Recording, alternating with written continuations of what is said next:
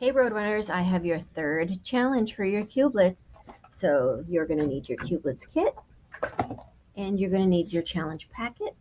And this time you're going to have to really think and add some inferencing because you need to find another challenge in the packet with fewer details. Let's look at this sketch. There's nothing wrong with this sketch if you're the one who created it. You know what you had in mind. But if your sketch doesn't have as many details as the last one that we tried, it may be harder for you to create it. So you're going to have to fill in the blanks here. Not really blanks. Well, actually, that's a blank. That's a blank. Maybe it's not labeled. But let's look at Luke Shea and Lucas's challenge. They created a robot that was a ride that you can ride on, and it has a light.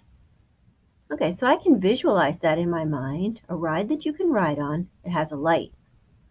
Well, that could be pretty much anything. But let's look at their sketch.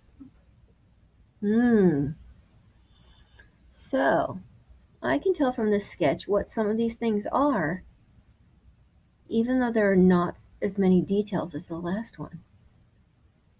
So work together and create another robot.